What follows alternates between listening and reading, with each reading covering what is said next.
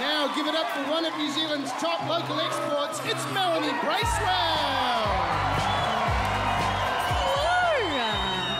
Oh my God. Hi, I'm Mel.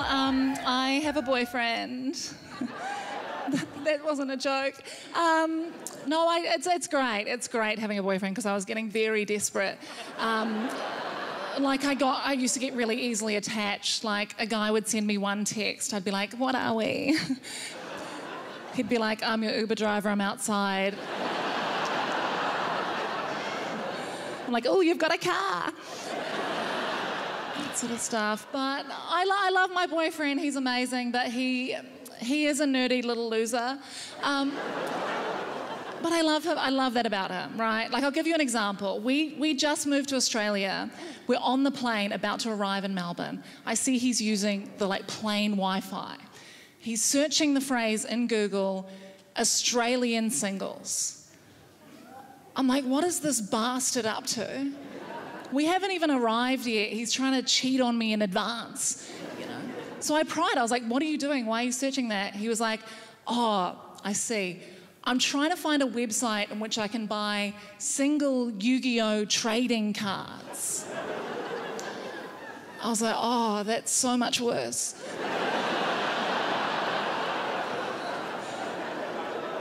I wish he was cheating, you know. It would have been easy to explain to my parents. But it's good. It's been good being back here in New Zealand. I was hanging out with my friend recently. He's also great, but he's a chronic mansplainer, right? If you don't know what mansplaining is, I guess ask a guy. But it's when, you know, guys explain things that you might already know, right? We're having lunch, and I was telling him about how I went to that stationery shop Typo, you know, that shop that's like warehouse stationery for basic bitches.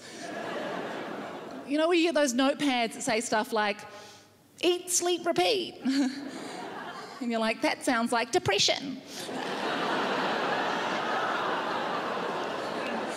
You need more than a notepad, you know.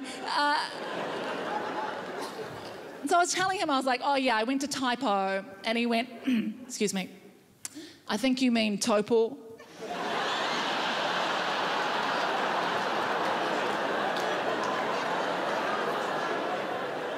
Flabbergasted, you know. I sat there in stunned silence. I respected it. I respected the confidence. I was like, I want to bottle that confidence, sell it as like a Chemist Warehouse fragrance, you know. Anyway, I didn't find anything at Typo. I had to go to Fit Cools.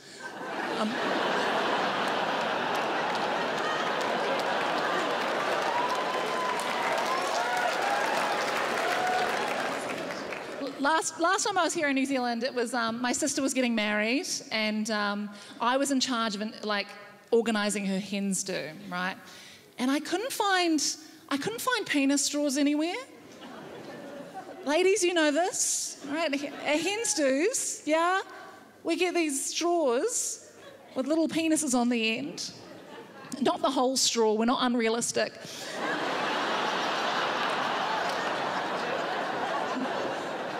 Just the tip, you know. We drink, we go, oh, drinking a little penis, you know, it's a bit of fun. I don't know what guys do at stag nights, you know. You couldn't have clitoris straws, you'd never find them.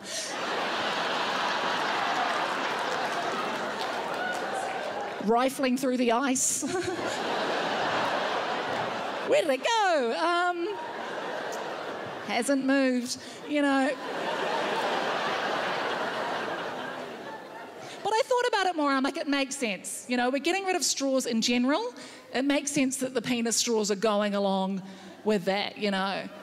Like, it's one thing to kill a turtle with a regular single-use plastic straw. Do with a penis, you're really rubbing it in. You're quite literally the environment. But there's no alternative, you know. You can't get paper penis straws. Then they go soft in your mouth.